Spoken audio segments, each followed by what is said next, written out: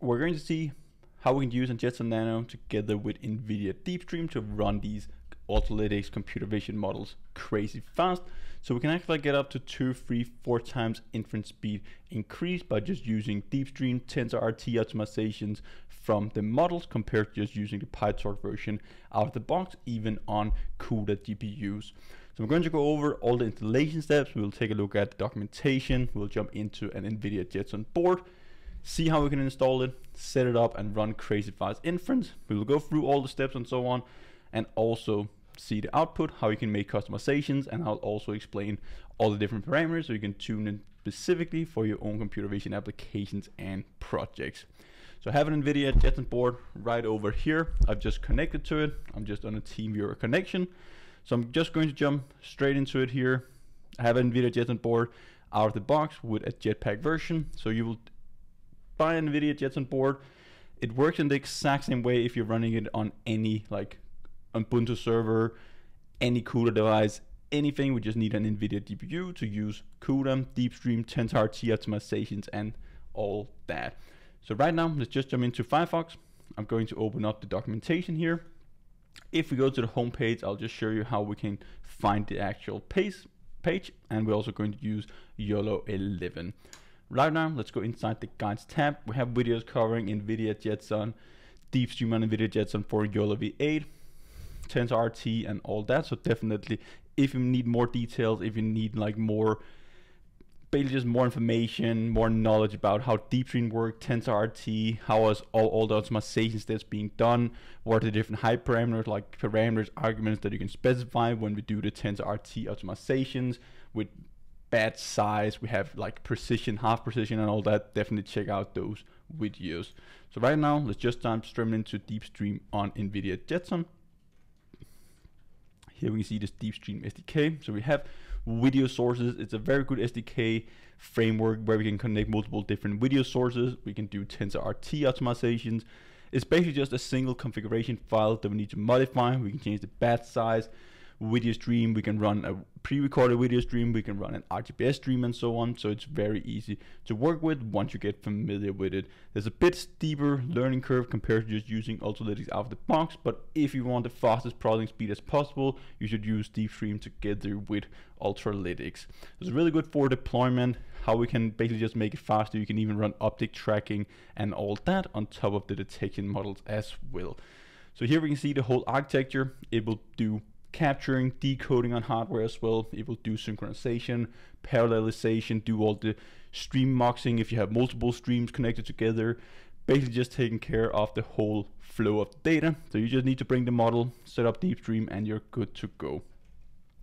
First of all, we'll take a look at the prerequisites. We have different DeepStream SDK for different Jetpack versions. So make sure that you have the correct one. Probably just go with one of the newer Jetpacks, depending on what NVIDIA Jetson device you have. First of all, we can go inside the terminal as well, and there's something called JTOP. You can just pip install it directly. Here we can see all the specs, all the GPU, all the resource usage, and so on, but we can also go inside the info tab where we can see all the libraries, the platform, and all the different versions and dependencies that we have.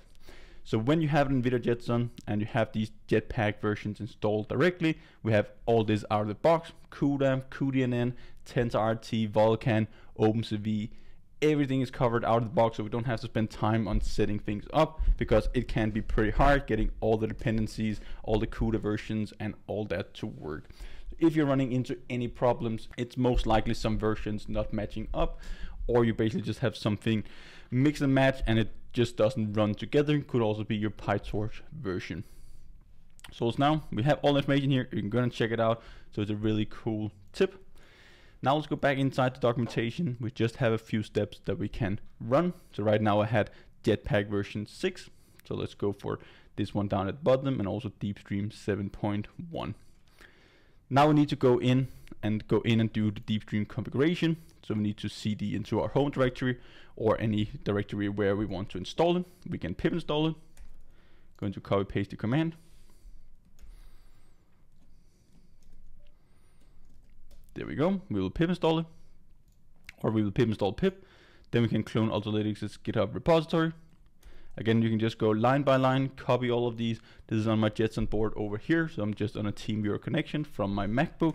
It's a really good way to work with them as well, so we don't have to connect monitor, keyboard, mouse, and all that. And we just have a GPU server, pretty much just available NVIDIA GPU server directly available on our MacBook. So you can see I already have it on my computer. So we can just cd into Ultralytics, and we can then go in and pip install all the dependencies.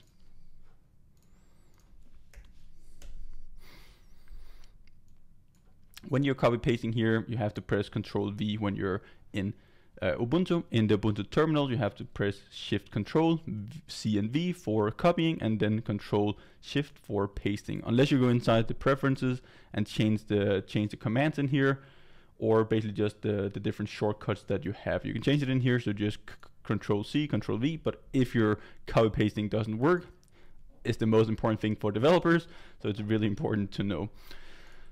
So we pip install everything that we need. Then we need to go in and grab this GitHub repository as well. I've already cloned it, and this will be outside the Ultralytics repo as well. If we go in and take a look at it, it's basically like just how can we set up the configurations for DeepStream, but also the configurations for our YOLO models. There's a lot of README files in here if you want to know more details about all the arguments, all the different things here in the files. Then you can go in and check that out, but the main one is our DeepStream app configuration and also our YOLO v8. You can use YOLO v8 for YOLO11 model as well. So if we just take a look at that, it's basically just specifying our ONNX file. So it will convert it to ONNX first and then to TensorRT engine. This is the engine file that we're going to get out as an output. We can have in-A calibration. We have our labels.txt file with all the labels that we have for our data or for a model that we want to predict. We can set the batch size, network mode. If you want to use floating point 32, it's going to be 0. If you want to use in-A calibration, it's going to be network mode 1, and network mode 2 will be floating point 16 bits. So this is how you can do quantization. If you want to know more about that, definitely check out the other TensorRT videos that we have here on the channel. Number of classes 80. So this is basically just all the model configurations that we need to set up. We also have this custom library path for our NVIDIA inference engine. We're going to compile that and basically just build that library in just a second. The other configuration that we need to take a look at is our DeepStream _app_ config. This is our title display. So the windows that we're going to show from our output. We have our file here. So this is an example file. You can also use a custom path, which we're going to do. And you can even just specify a RTPS stream here, and then the stream URL, username, password, and so on, if you have that. Number of sources, you can make replicas. You can also just create more sources like this. So you can just copy paste this and create a source 1. This is very easy to play around with. You can specify a batch size for a stream muxer. So easy. It's a configuration file for DeepStream. We have our model configuration, and then NVIDIA will take care of the rest. So make sure that you're familiar, make sure that you understand these different configurations and also how it works. This is everything that we need in here. We're just going to get cloned. So I already have it. If I cd back, we cd into our DeepStream YOLO. There we go, and we have all the files in here already. That's it. We can copy paste our export YOLO command. So I'm going to grab this. They have an export YOLO v8 script. We will copy paste that from this directory into Ultralytics. Then we can download a model or use our own pre-trained model, and then we're going to convert it into ONNX. Once it's converted into an ONNX, we can throw that directly into DeepStream. So I'm just going to run this here. I actually need to go back. There we go. Could also do it from in here. There we go. We have now copied it. We can go in and download our weights file. And you can specify small, medium, large, whatever. Right now we're just going to go with the small model. It's going to download it automatically. There we go. It has been saved. Now we can run the export command or the export script that we just copy pasted from the DeepStream YOLO repository into our Ultralytics repo. So we're just going to run this one. We need to be inside Ultralytics because that's where we just copied it. So let's cd into Ultralytics. Let's just ls so we make sure that it's actually in here. Let's see. Export YOLO11.py.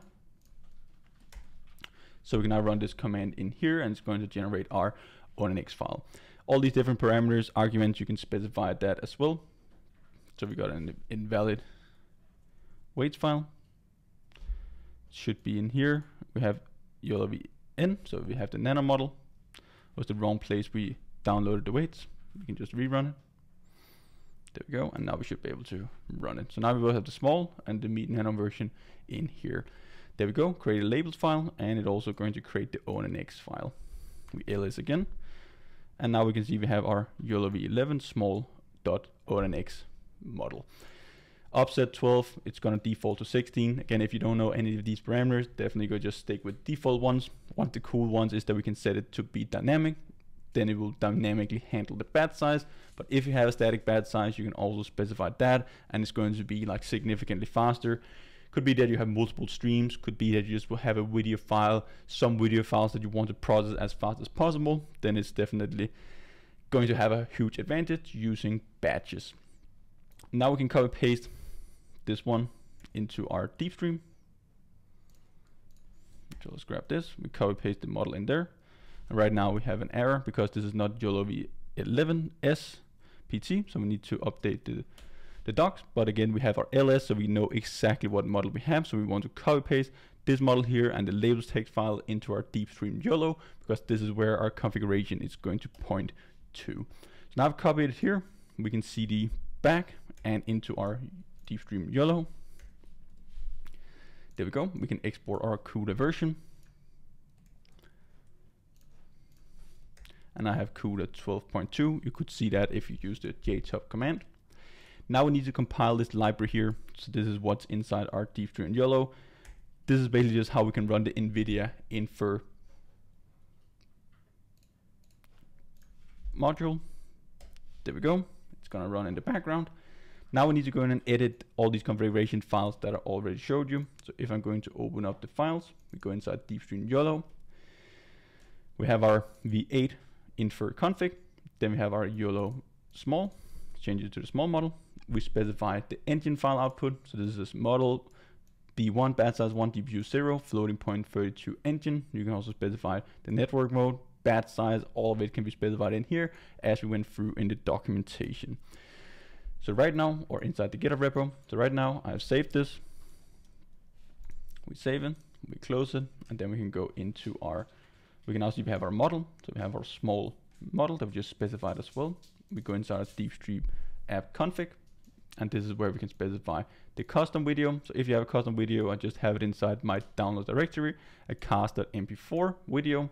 So this is how you can use a custom video. You can also have a custom model. Instead of using the pre-trained model, you can just directly specify your own custom model that you have trained with Ultralytics. Or have tons of videos covering the whole pipeline of how you can take a data set, train a model, and export it. So yeah, let's see if it's done in here. There we go. It's done. Basically just building and compiling this library. We changed the configuration file. We changed the infer file. And now I think we're pretty much good to go. We can specify the URI as well. And there we go. We can run inference. So first time it's going to run, it's going to generate the engine file from our ONNX file. So it could take 20-30 minutes to generate that in the first run. But after that, it's going to automatically just load in the previous engine file that we created. And it's going to run inference directly in the first go. The second time we run it. But the first time it needs to generate the engine file, as you will see in just a second. DeepStream app, and then we're going to run this configuration. So it probably only took 10-15 minutes to generate this engine file here. I can rerun it again, the application, and now it's going to run this model. We will see the frames per second, but also the inference in the output. All the output, everything that we see here can be configured inside the files. 68 or 58 frames per second, so almost 60 frames per second. I'll be running the YOLO11 model on, which is the small version. So even if we go with the nano version, it's gonna be even faster. So we get a bit faster compared to what's inside documentation here, but it looks pretty good. We're detecting all the cars here, even some cars in the background. This is doing very good for the YOLO11 small model. Very awesome. significantly faster compared to if you're not using DeepStream and TensorRT optimization. So if you're working with NVIDIA hardware, definitely make sure that you explore this. Works very fast. It's only a few steps that we need to set up. You could run into some errors, but just make sure you have a fresh install, you have the JTOP, you check, you have all the different Jetpack versions, everything is installed in there with TensorRT, your CUDA stuff. Make sure that you have all the versions as I went through in this tutorial. If you have that, you can just run the exact same commands as I did. You can use your custom models, and that's pretty much it. Then you can run inference at crazy fast speed on NVIDIA hardware. Only a few commands. It took me probably around like 10 minutes. You can do it faster if you're not talking. So definitely go and check it out. I hope you learned a ton of this video here. Make sure that you go through it again so you understand how it works. It looks very easy. All these different steps and so on, but it's still important to know all the different parameters, what's going on under the hood and so on if you want to do customizations. Hope to see you guys in one of the upcoming videos. Until then, happy learning.